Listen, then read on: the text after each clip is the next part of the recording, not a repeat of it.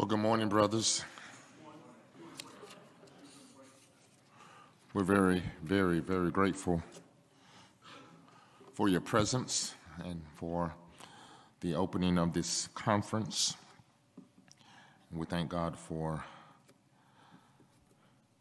the privilege of being able to assemble together, to study His Word together, to be sharpened through the Word of God, sanctified through the truth of His Word.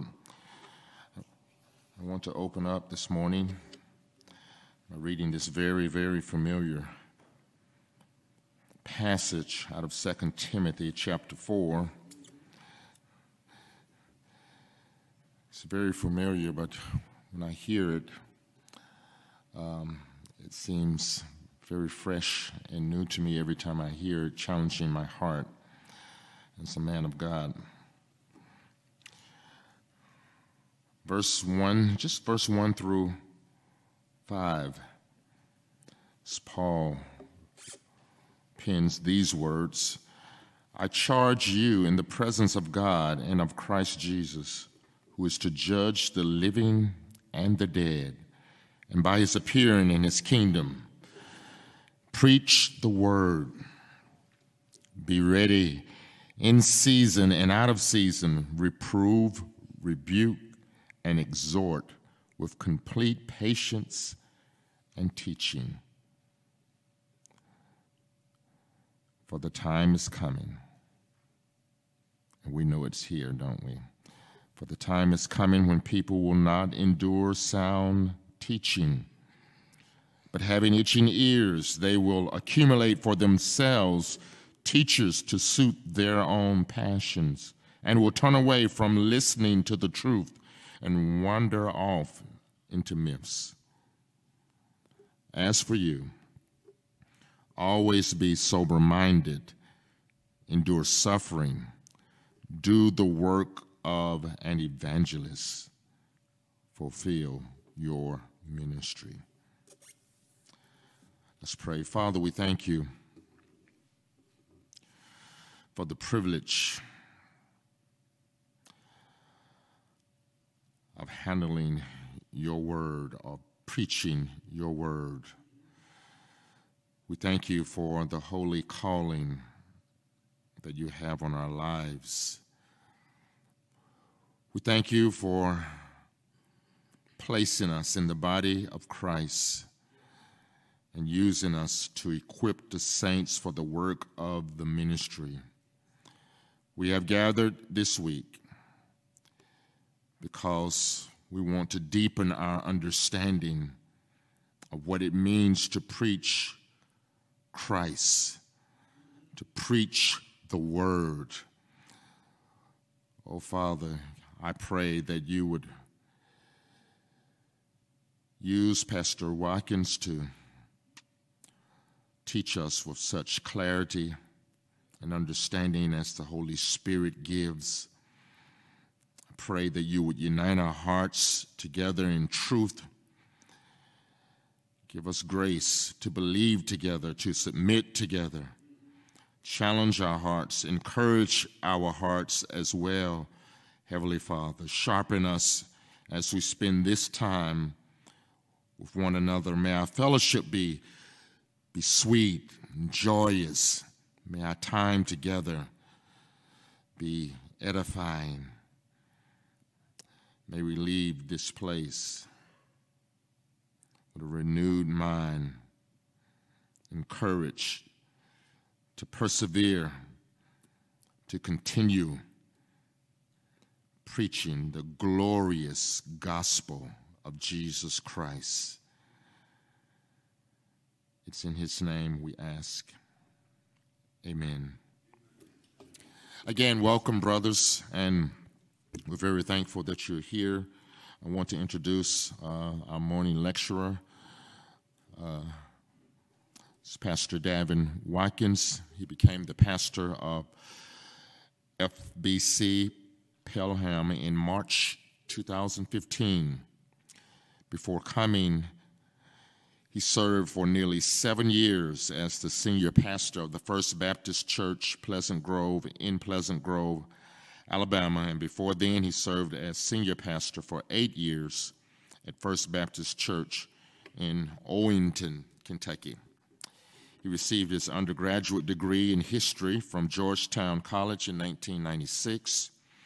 In December 1999, he received his Master of Divinity degree from Beeson Divinity School in Birmingham, Alabama. And in May 2008, he received a Doctor of Ministry degree in preaching from Gordon Conwell Theological Seminary outside Boston, Massachusetts. Daven and his wife, his beautiful wife, let me rephrase that. Daven and his beautiful wife, Jane Ellen, were married on July 6, 1996, and they are the proud parents of 2 children, Molly, Grace, and Nathan. Daven enjoys spending time with his family, exercising, and watching We Forgive Him Kentucky basketball. I started not to read that, but it was in the bio. My brothers, we're very thankful. I met this man of God, besides meeting him on the phone, but met him personally on last year. He was here with us, and God so blessed us, didn't he? Out of the Nehemiah chapter 9, verses 1 and 2, it's still here in my mind. God so blessed us through the preaching of the word. As our brother opened his mouth, the Spirit of God spoke to us very powerfully through him, setting before us a spread of truth. So will you join me in welcoming Dr. Daven Watkins as he comes to us to bring us the Word of God. I will have to leave in about 15 minutes. I have to go pick up Pastor H.B. Charles. His flight gets in at 10:50, okay? So welcome him.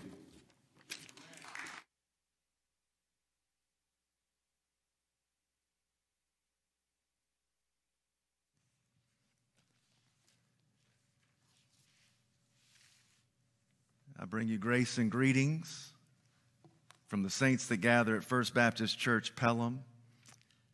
I am so delighted to stand here with you this week, to be with you today and Wednesday in a lecture fashion, and then to really have some fun Tuesday night in a preaching fashion. So we are all indebted to those who have gone before us, right? We are shaped by people who have poured into us.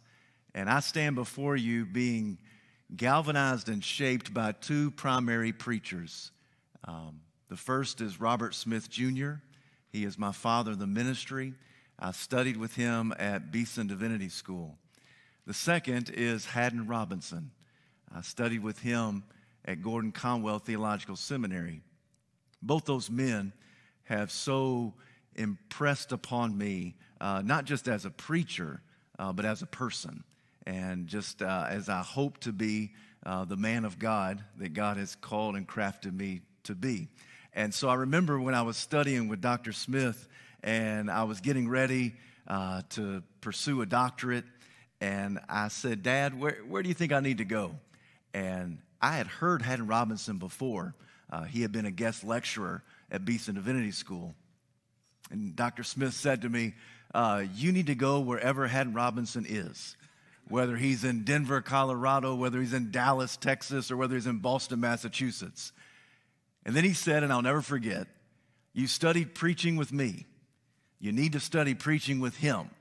Then you'll have preaching in black and white. So it's those 2 streams that have converged, and they wash over me every time I get up to preach.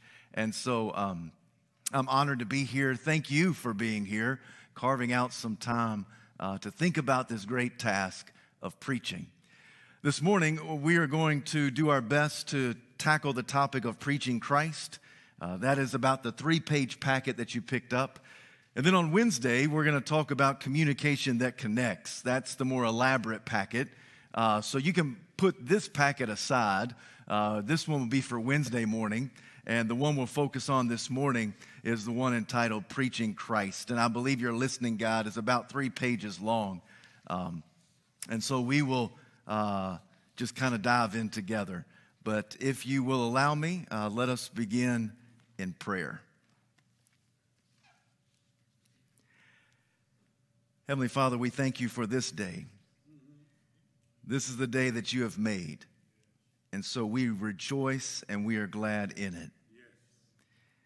Thank you for waking us up. Thank you for putting air in our lungs. Thank you for putting purpose in our step. Thank you for calling us here to think about, consider, learn, grow, be reminded, be challenged of what it is to preach Christ.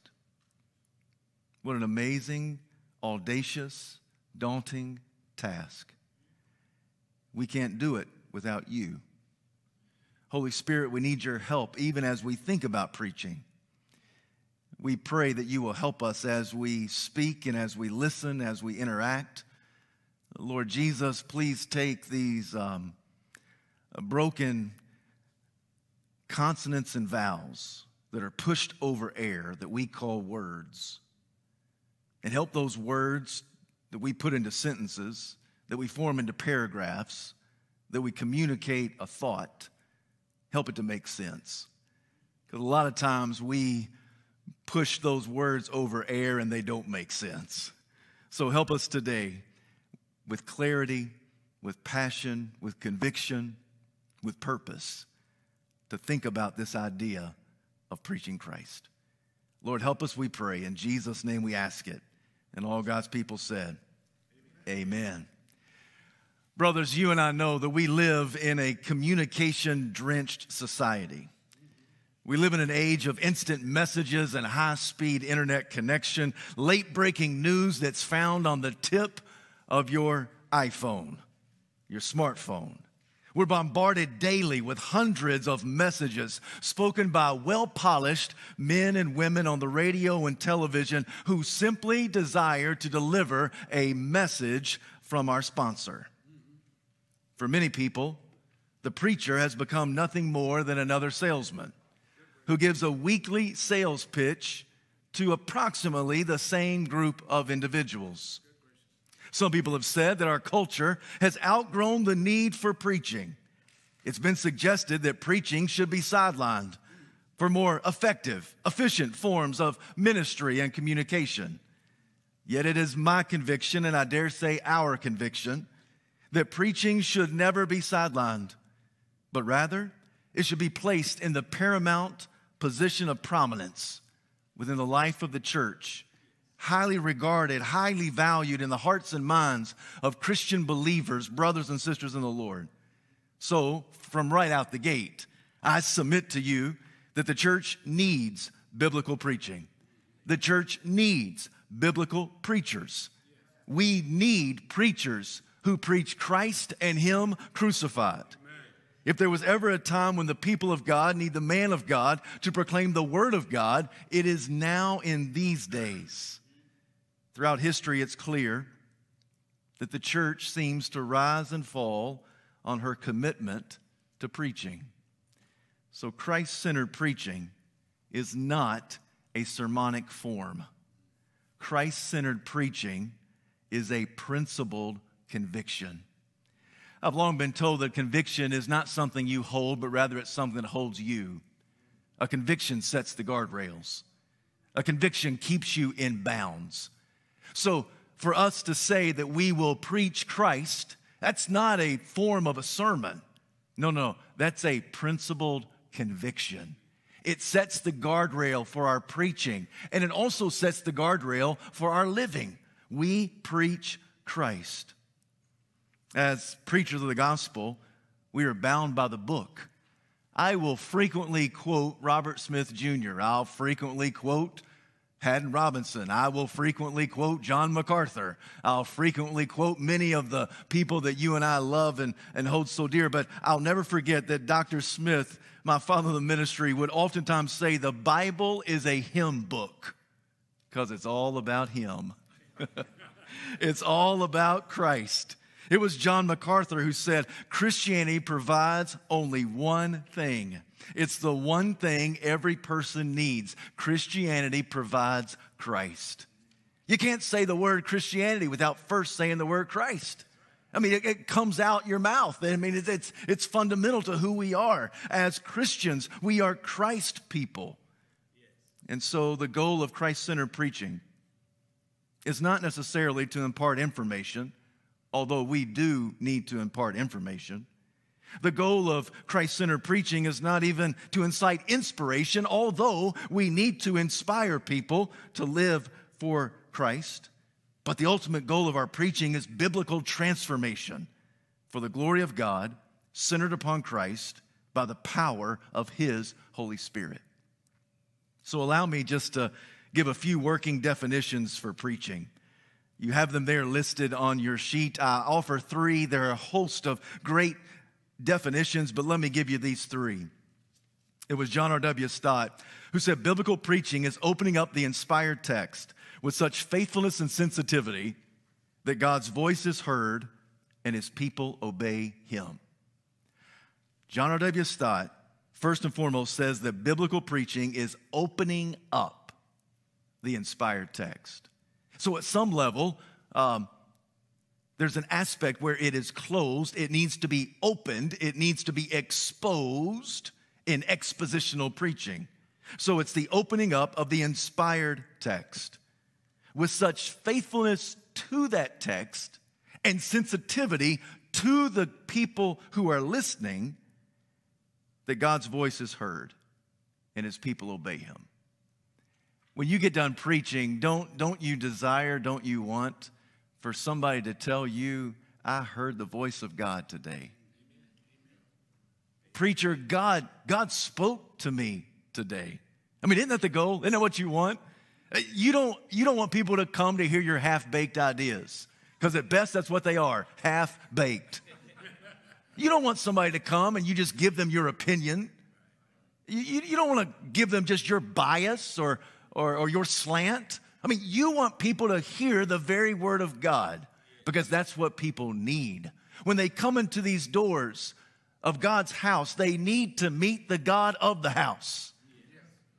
Maybe people aren't coming to church after COVID because churches have forgotten that we're just supposed to introduce people to Jesus. That when they come into the house of God, they need to meet Jesus. They need to hear from Him. They need to hear His voice. They need to hear His word, His truth in the midst of chaos, in a world of confusion. They need to hear Christ. So John R.W. Stott says that this preaching is to open up, is to expose the inspired text. You're so faithful to the text because you can't say what the text doesn't say. You have to say only what the text says.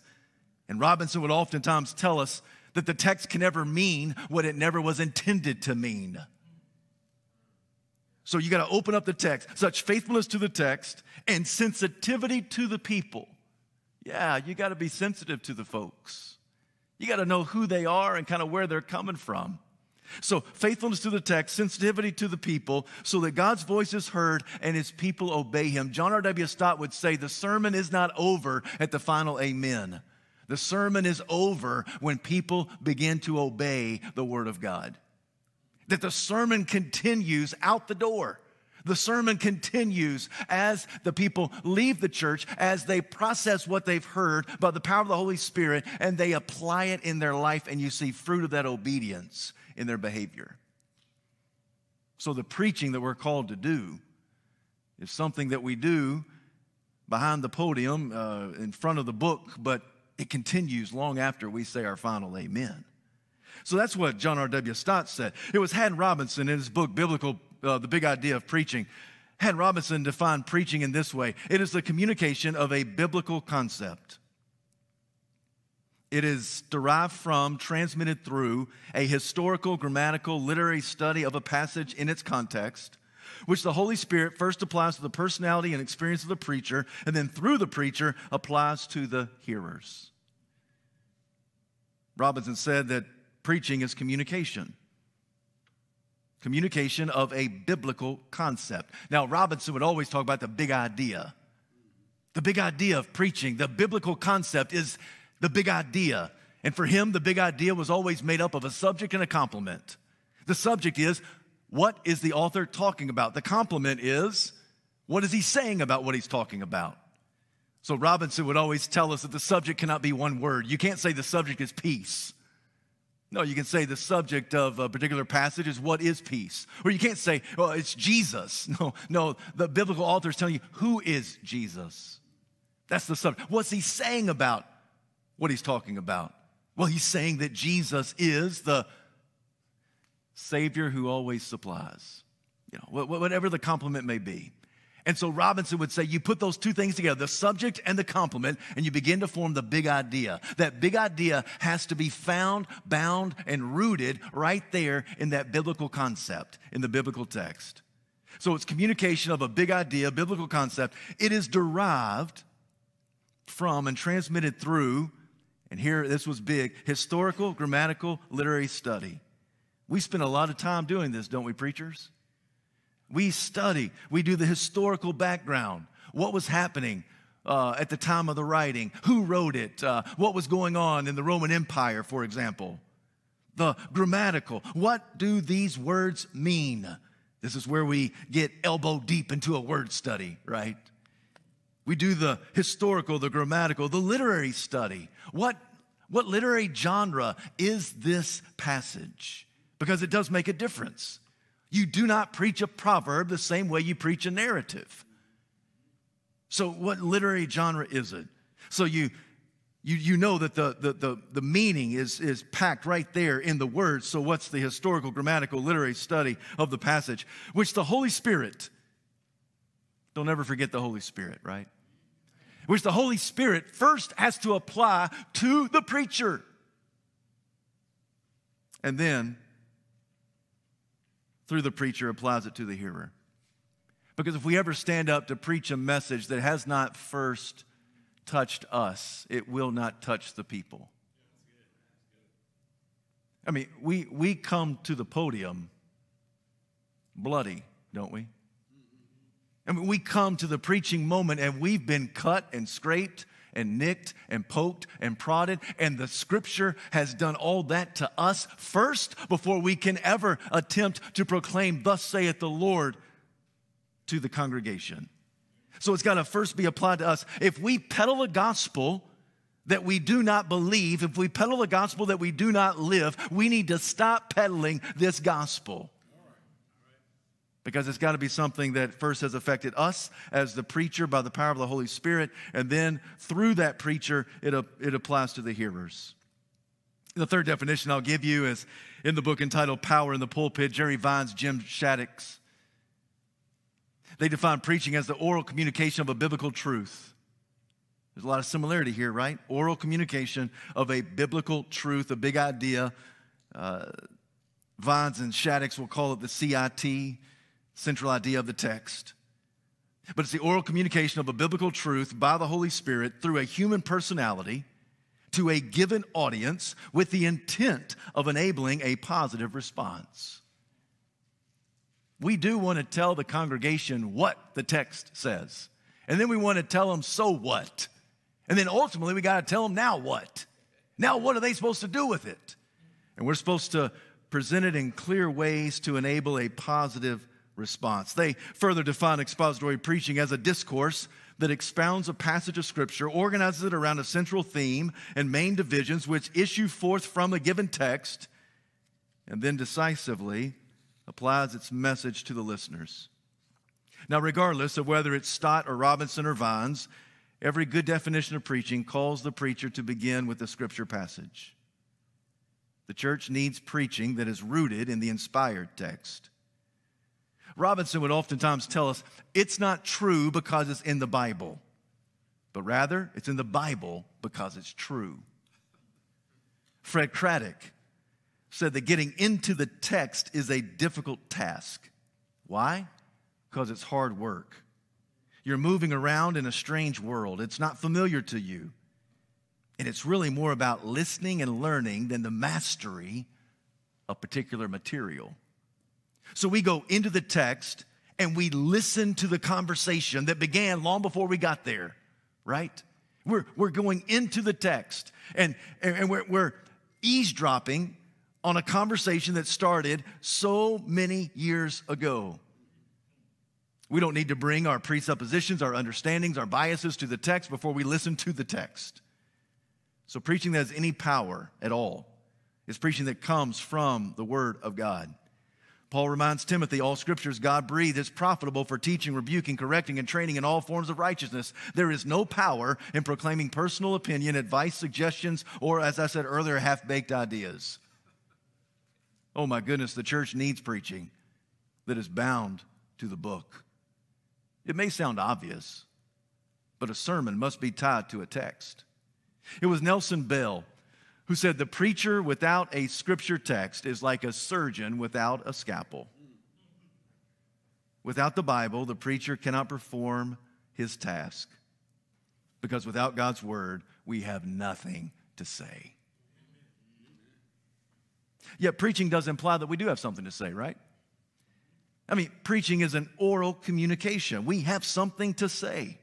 It's an oral communication of biblical truth by the Holy Spirit through the human personality to a given audience. So we stand in a long line of what I'll call sanctified spokesmen. I mean, we stand in a long line of those, right? The Old Testament prophet confidently spoke the words of the Lord. Noah was called a preacher of righteousness. Moses was the mediator between the Word of God and the people of God. Isaiah, Jeremiah, Micah, they all stood and said, thus saith the Lord. When the people heard the prophet of God, they knew they were listening to the very words of God. And as preachers, we not only speak about God, but we speak for God, don't we? I mean, we speak for the Lord. We are telling people what the Lord has to say about a host of issues, a host of topics within our culture, within our church, within our lives.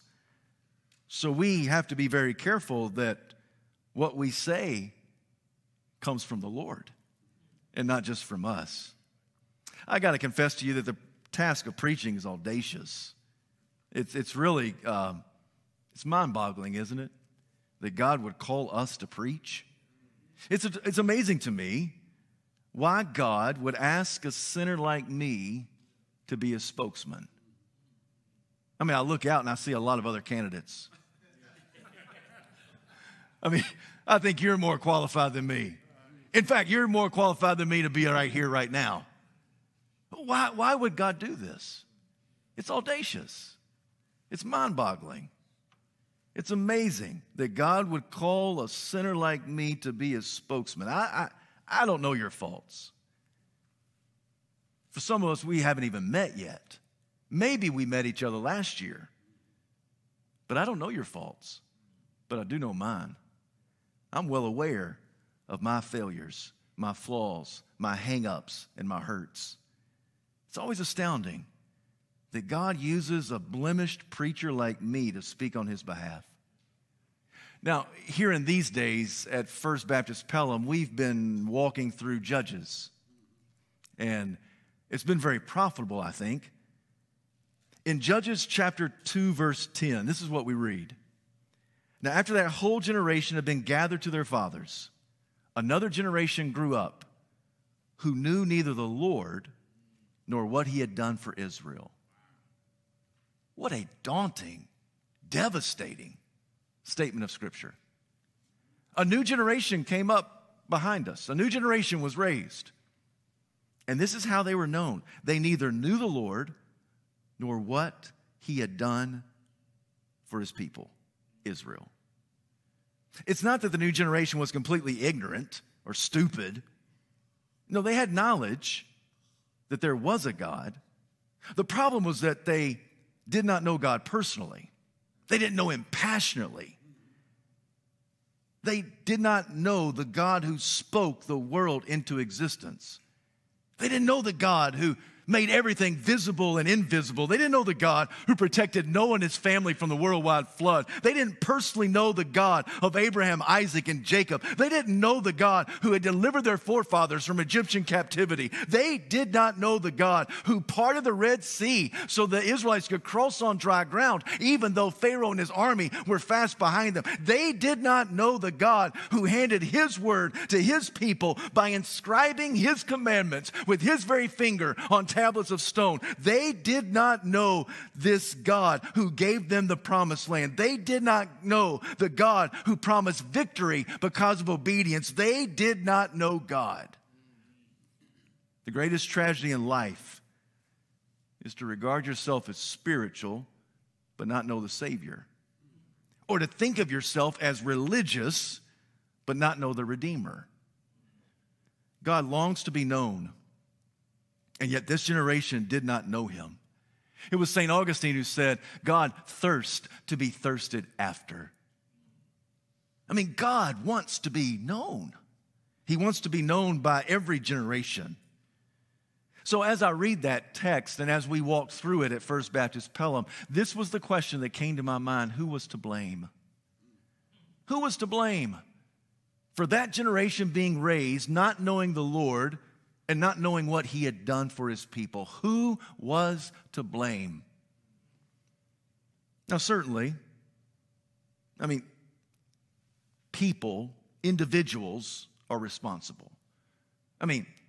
You can be as close to God as you want to be, right? The person most responsible for your walk with the Lord is the person seated between the individual on your right and on your left. It's you, right? I get that. I understand that. But ultimately, as I thought about this, as I worked through that text, I said there are two groups of people that really are to blame: parents and preachers. In that day, and probably in this day too. If there's a generation coming behind us and they do not know the Lord, who's to blame? Parents and preachers. Just stop and think with me. Every Israelite knew the great Shema: love the Lord your God with all your heart, soul, mind, and strength. Jesus called it the greatest commandment. Immediately following those words in Deuteronomy 6, we read these words: these commands that I give you today are to be upon your hearts. Impress them on your children. That word impress is a strong word. It means to stamp, to mold. We could even use the idea of tattoo. We are to tattoo the commands of God upon our children. It's the responsibility, it's the privilege of godly parents to raise godly children through the teaching of godly instruction. And yes, I know we live in a day when you got to qualify every term. And what I mean by a parent is a biological man and a biological woman who comes together by God's design in marriage, and they have children, and children who are only one of two genders, because there are only two genders. He made them male and female. So either you got sons or daughters, but whether they're sons or daughters, mom and dad come together to raise the children in the fear and admonition of the Lord. I'm just clarifying terms, because I'm living in a culture that cannot decide and cannot decipher what a gender is, when life begins. So I'm just clarifying terms by God's design. I thought I'd be at home. Yeah. So here, we as parents are to stamp and to mold, even tattoo, the commands of God upon our children. Parents must be the greatest theologian in the child's life. Here's a scary question. If you have sons or daughters, to ask that son or daughter, who is the godliest guy you know? And dad, if it's not you, at some level you failed them.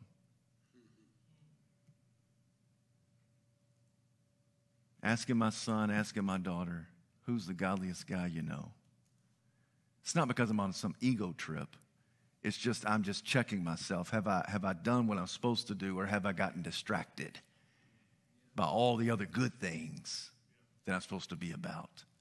But if I miss as a godly dad and a godly husband, I've missed completely. So parents need to be the greatest theologians. The main link between what one generation knows about God, what the next generation will know about God, is the link of a parent and a child. It's not the only link, but it is one of the major ones. So we are to pass on the faith. Parents have a huge responsibility. Jesus knew this. That's why he scolds his disciples for telling parents not to bother Jesus with their children. He said, "Let the little children come to me. Do not hinder them, for to such belongs the kingdom of God." By direct implication, he is teaching that a parent's primary task is to bring their children to Jesus. I've got to remind myself of this. I've got to remind the people that I preach to of this. Look, your primary responsibility as parent is not to teach your son or daughter how to shoot a three-pointer, throw a spiral, build a tree stand, or how to go shopping and get the best sales at the mall. Your primary task is to introduce them to Jesus. I mean, you're the link between what was given to you from a previous generation and you pass on and deposit to the next generation. So the parent's primary task is to bring that child to Christ. I've met a few parents, and probably you've met them too. They're in your congregation as well as mine. Parents who've said, "You know what, I just don't want to coerce my children into Christianity. I just want them to figure it out on their own. I want them just to come to their own conclusions." And when I'm snarky enough, I'll look in the eyes of those parents and I'll ask them, "Do you have the same teaching strategy when it comes to the truth about electricity?" I don't want to teach my child about the power of electricity. Let them figure it out on their own. No.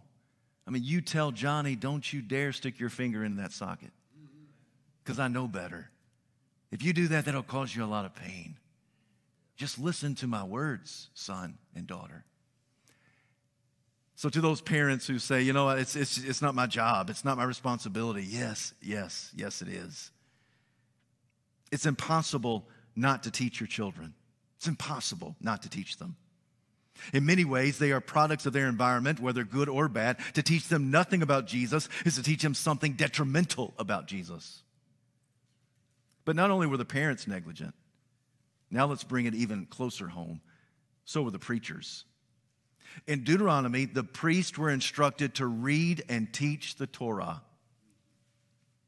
Apparently, their teaching was negligent, perverted. Maybe people were falling asleep. Maybe they just weren't listening. Maybe they weren't really saying, "Thus saith the Lord." But regardless, the preachers, the priests, they were not proclaiming, they were not teaching the Torah. And a major link between generations is found in the role of parents, but it's also found in the responsibility of the church.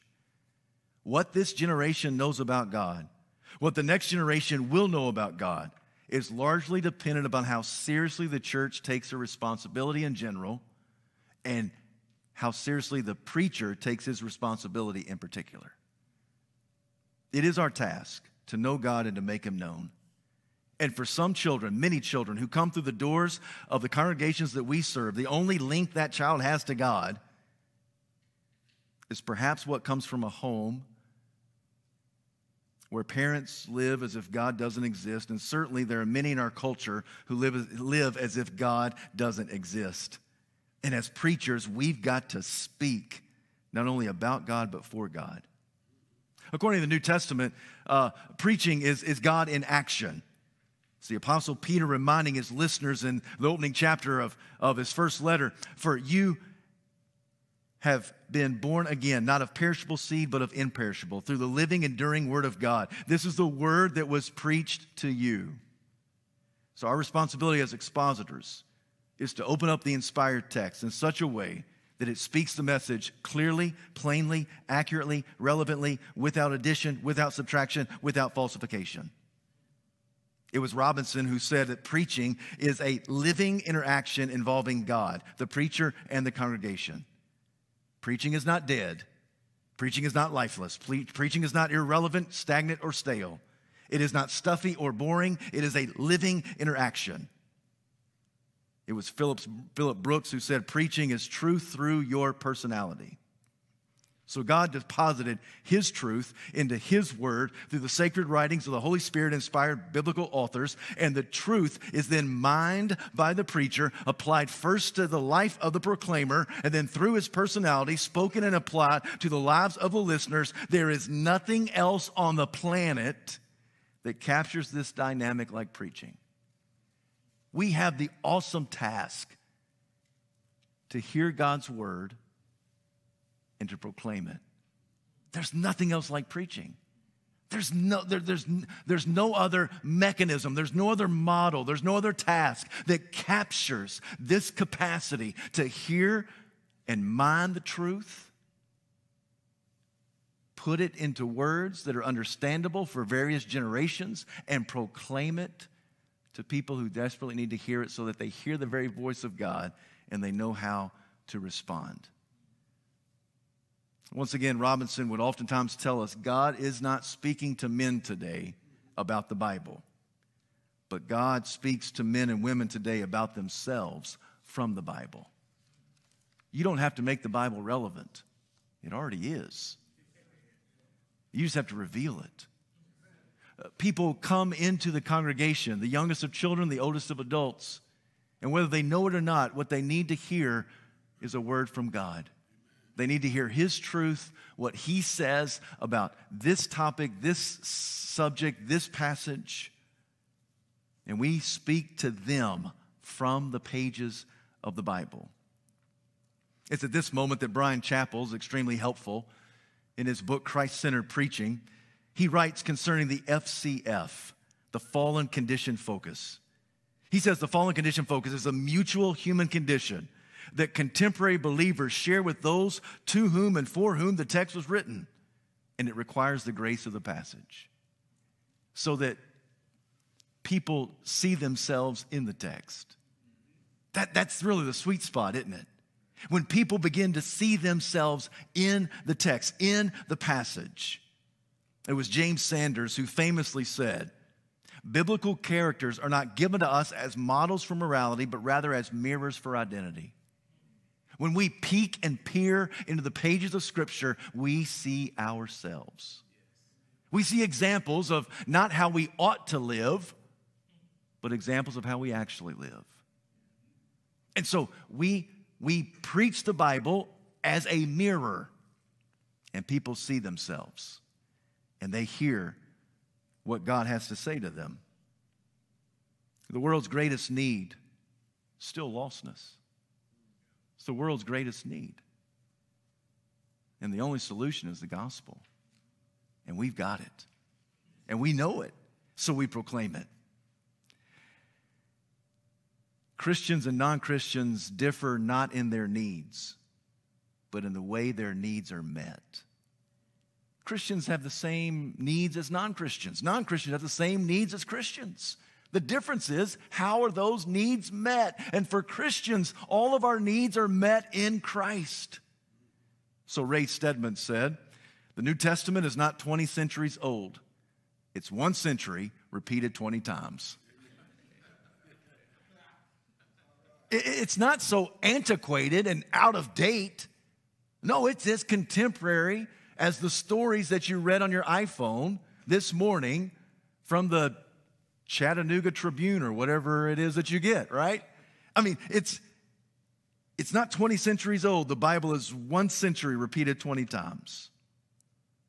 Our task is to reveal the relevance of the Scripture. People need to know what God has to say to them from the sacred text. So we can't be silent and we can't misquote the Lord. We dare not minimize, we dare not discard what God says. So preaching is the oral communication of a biblical truth by the Holy Spirit through a human personality given to an audience.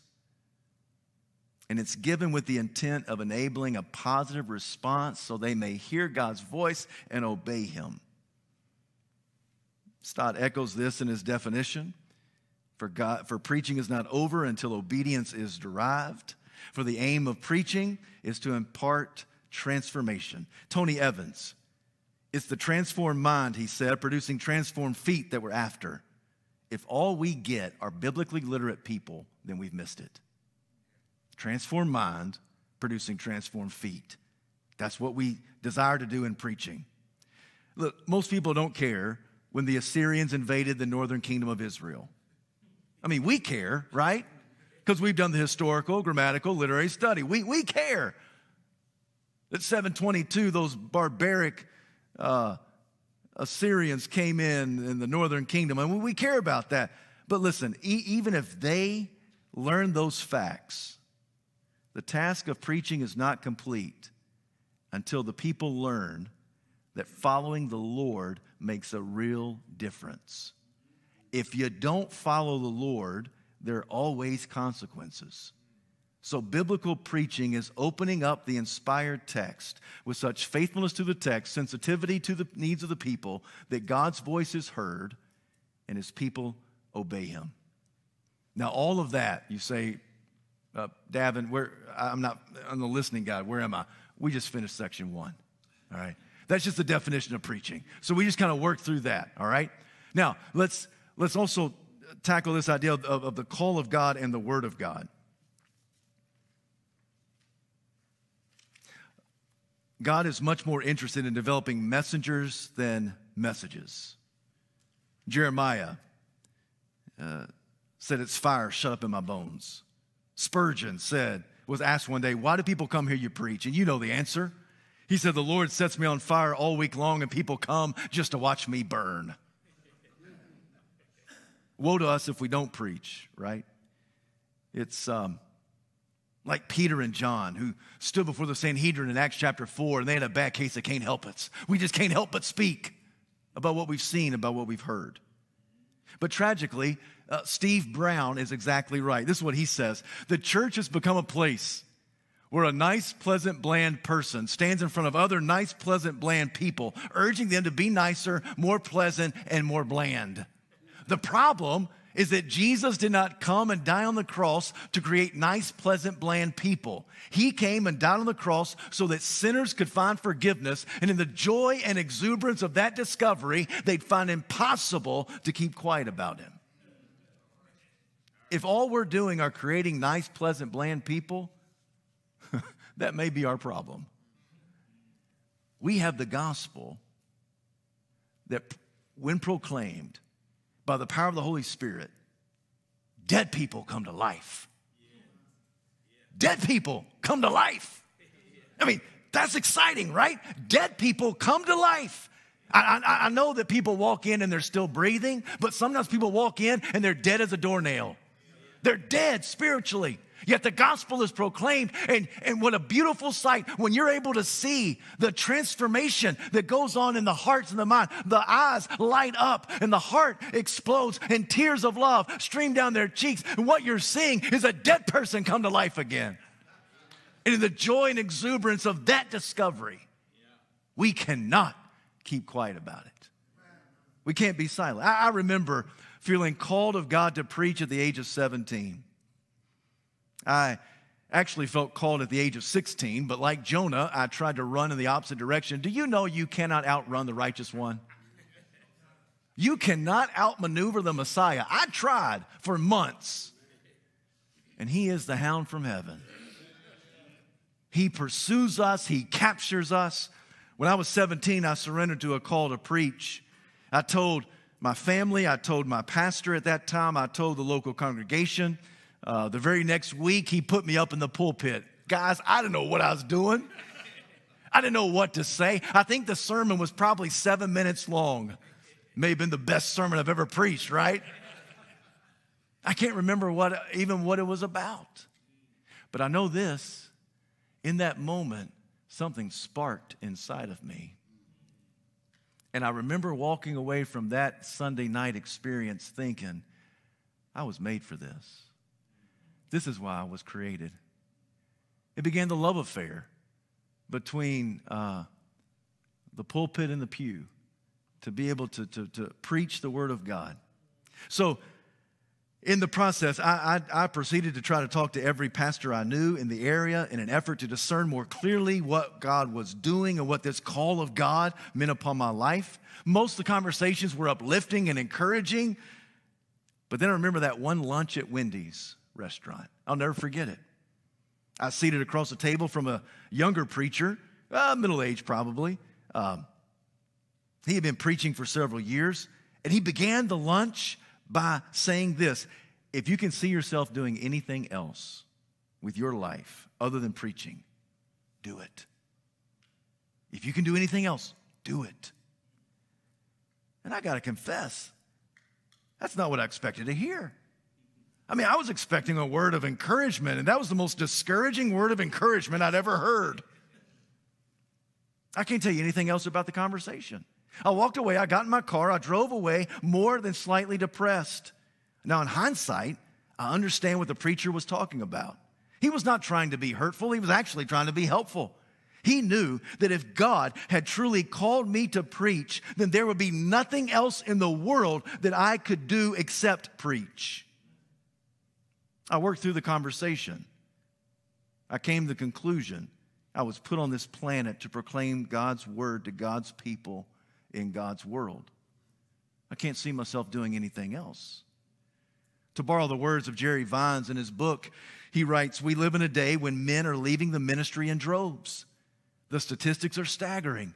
Tired of frustration, emotional strain, controversy, both inside and outside the church, long hours." Can I get an amen?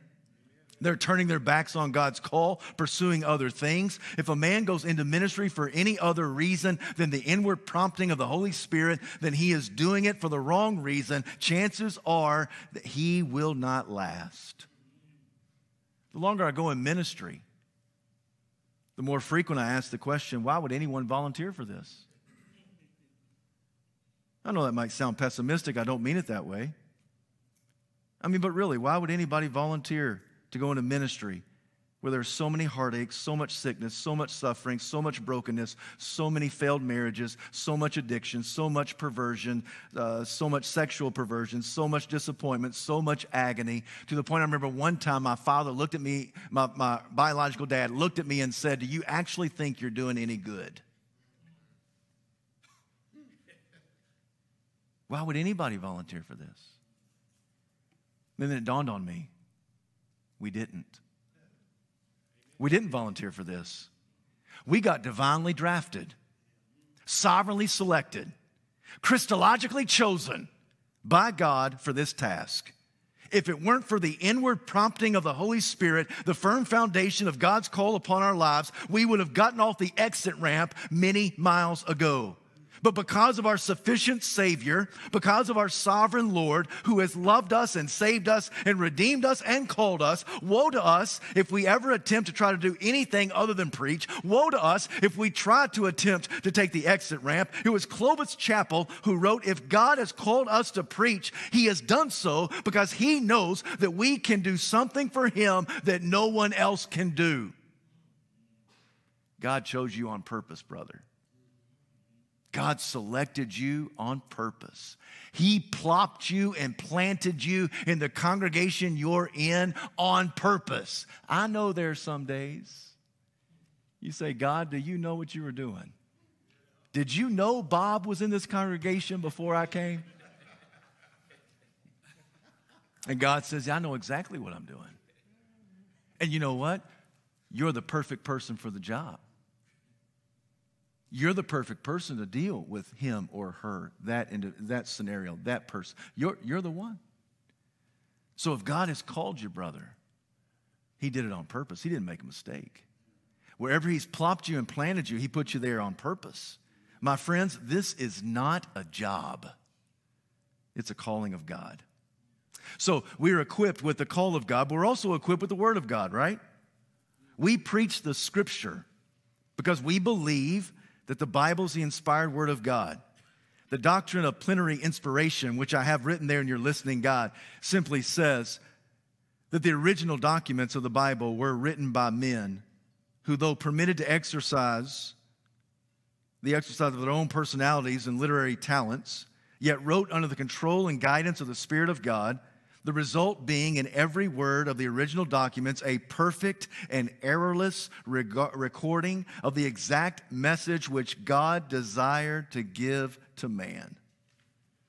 In his book entitled The Modern Preacher in the Ancient Text, Sidney Greidanus who said the Bible is authored 100% by God and 100% by man. That sounds like a contradiction, doesn't it? How can the Scripture be written by God and written by man? Well, we affirm another paradox when it comes to the identity of Jesus, for example. We affirm that Jesus is very God and very man, 100% divine, 100% human. I heard HB say this. I think he was the first one that I heard say this, that Jesus is not a man who became God, of which there have been none.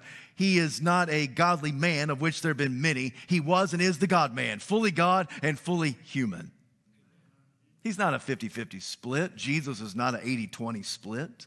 He's a 100% split. It's impossible. Well, except for God. Our salvation has this idea, it's initiated, it's accomplished, it's sustained, it's completed by God and God alone. Salvation belongs to our Lord. And yet, there's a human responsibility. We have been chosen before the very foundation of the world. And at the same time, whosoever will may come. It's not a contradiction. That's two sides of the salvific coin, beautifully and perfectly working together. Listen, friends, only a high view of Scripture will demand the necessity for expository preaching. It's only through biblical preaching that we hear what God has to say. So expository preaching expounds the Scripture to derive the big idea, subsequent subpoints from the text, and the sermon discloses the thought of the author, covers the scope of the passage, it's applied to the lives of the listener. The authority of the Bible comes from the Bible. Truth is not imposed in the text, it's exposed from the text. So as a reader, we don't just bring new meaning into the text based upon our human experiences. No, the authority of the Scripture comes from the Scripture. That's why in Robinson's earlier definition, he emphasized historical, grammatical, literary study of the passage. The truth is in the text. It's not what you bring to the text. It's not even what the original audience understood it to be. It's found in the words. So I came across this statement. The wow comes from the word. The wow of the passage comes from the words of the passage. It's only from that vantage point that we're able to discern the very word of God. So we have a call of God that is unshakable.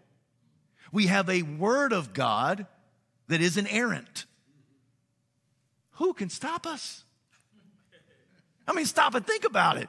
I don't care how bad the day is. I've got a call of God that's unshakable. I've got the word of God that is perfect in every sense.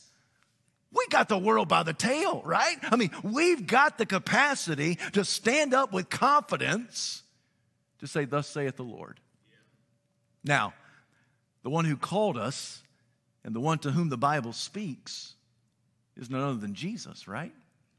And Jesus, he's in a class all by himself. Once again, Dr. Smith said the Bible does not reveal the plan of salvation. It reveals the man of salvation, Jesus Christ. It's all about Jesus from Genesis to Revelation. We see this displayed perfectly on the Mountain of Transfiguration. If you give me just a few minutes, let me just talk and have some fun with Jesus. As Jesus was praying on the Mountain of Transfiguration, his appearance of his face changed. His clothes became as bright as a flash of lightning. The transfiguration took place from the inside out. I like what William Lane said. He said that in a brief moment, the veil of the humanity of Jesus was lifted, and the disciples saw sheer divinity. Just for a moment, the veil was lifted, and what shone through was the sheer divinity and the glory of Christ. For this brief moment, the Lord gave his disciples a sneak peek of his splendor, and they beheld a glimpse of his glory. Peter, James, and John were there, and it's Luke who tells us they were asleep. What? You got to be kidding. Jesus is being transfigured, right? His humanity is the divinity shining through, and you're sawing logs? Peter, James, John, wake up. What's going on? They were briefly asleep. For a brief moment, the Lord gave a sneak peek. Heaven confirmed what Peter had earlier confessed, that Jesus is the Christ. Two men appeared, Moses and Elijah. They came from heaven. Luke said they appeared in glorious splendor. Moses represented the law. Elijah represented the prophets. Jesus is the fulfillment of the law and the prophets. And they speak about his departure, his exodon, his liberation, how he's came to liberate us, not from the slavery in Egypt, but to liberate us from a far worse taskmaster, the slavery of our own sin. And Moses and Elijah came to talk about that great deliverance. If you ever wondered, what is heaven preoccupied about? It's about Jesus. They're preoccupied about Jesus. They came, Moses and Elijah came, not to give halftime adjustments or instruct Jesus on a new deal or to give some late-breaking news from the throne room of God. No, they came to talk about what they'd always been talking about, which was the Lord Jesus. I mean, even as early as Genesis 3:15, we find the necessity for Christ on the cross. I'll put enmity between your offspring and hers. In Revelation 13:8, the very last book of the Bible, Jesus is described as the Lamb who was slain before the very creation of the world. From Genesis to Revelation, it's all about Jesus. In God's mind, Jesus was crucified before Genesis 1:1 ever came into being. Stop and think about that. In God's mind, Jesus was crucified before, in the beginning, God said, let there be light. He was crucified before Genesis 1:1. And God's plan of salvation has never, ever changed. Moses and Elijah came from heaven, and they were in heaven not because they had earned salvation, but because of obedience to the law. They were in heaven not because they had earned salvation through obedience to the law, but because they believed in Jesus. Let me be very clear on that. They're in heaven because they believed in Jesus. They had forward-looking faith to Christ. And we have a faith that looks back to Calvary. But anyone who's in heaven is there because they've been looking to Jesus. Now, this great conversation did cause Peter, James, and John to kind of drift off into sleep. And finally, they were jolted from their slumber. And it's Peter who said, Master, it is good for us to be here. Let's prolong this mountaintop moment. Let's build 3 shelters, 3 altars, one for you, one for Moses, one for Elijah. Sounds like a great idea, right? I mean, what's the problem? He wants to keep the moment, memorialize the moment. What's the problem?